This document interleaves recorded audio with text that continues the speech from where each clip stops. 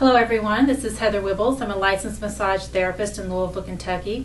I wanted to take a few minutes today to give you a short self-lymphatic drainage massage routine that you can perform on yourself, and this will drain the forearm and the upper arm into the armpit and then up into the main drains around the neck.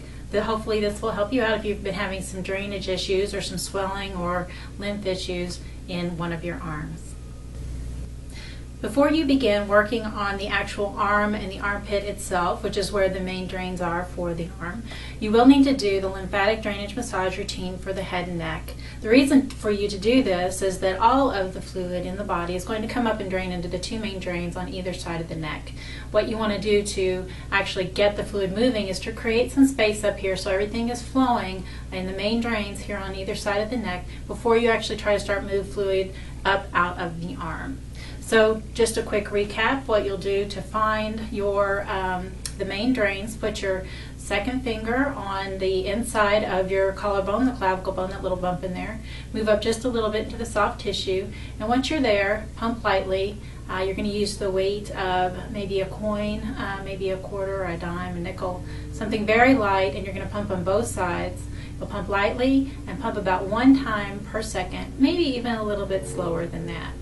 This will start the fluid moving, as this is the place where all the fluid in the body is going to drain into. Do about 25 or 50 right here. Once you've done that, I'm not going to do all of them, just so we only have time for the specifics on the arm stuff today.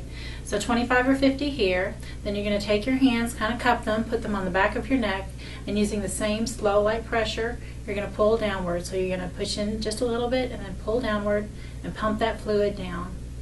We'll do that 25 times, and then we're going to do work on the side of the neck. We'll do 25 of these. You're going to put your hand in the sort of live long and prosper position here on either side of the ears, and just pull down slightly. Make sure your hand is contacting the side of the neck too, because what we're trying to do here is pull the fluid down into the main drains from the neck and get everything moving.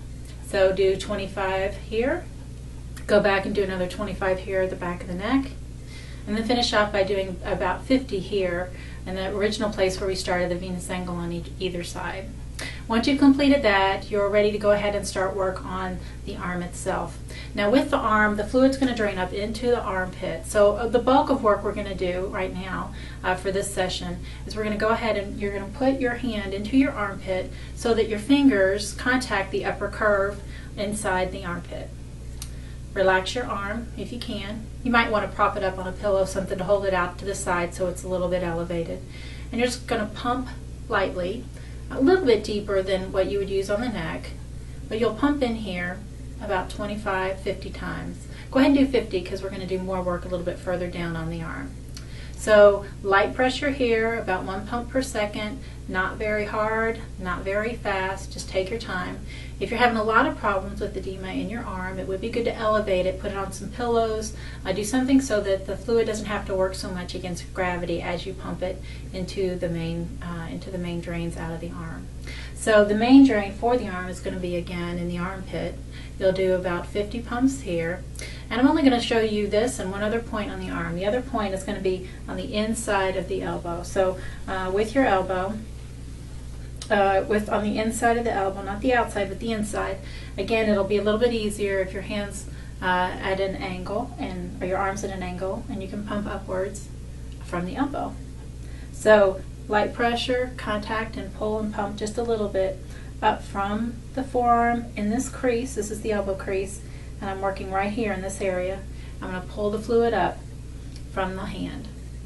This drain move right here will drain the forearm and the hands.